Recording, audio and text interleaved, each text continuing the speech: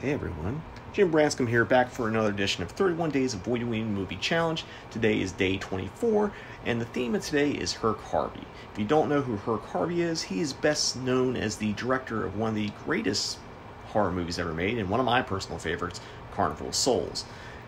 The trick with this is he only directed one feature-length movie, which is Carnival of Souls. So I'm hoping to get a lot of you to watch that movie today, but if you aren't in the mood for it, or you plan on using it for something else, or used it already at some point, there's a couple shorts, industrial shorts he made, because before he made Carnival Souls, and even after Carnival Souls, he directed a lot of industrial shorts, training videos, that kind of stuff, and one of them was this short called Halloween Safety, which gives you everything you need to know about trick-or-treating and being safe, and making sure you don't trip and fall and get run over by a car because you can't see out of your mask, or knowing when your apple might have a razor blade embedded in it so you don't bite into it and cut your tongue open.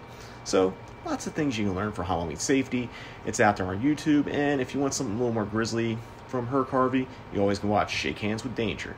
So let me know what you ended up picking for Herk Harvey if you watch Carnival Souls or one of the shorts, by tagging Cinematic Void in that post, as well as using the hashtags Voidoween and Cinematic Void. I'll see you tomorrow for more Voidoween.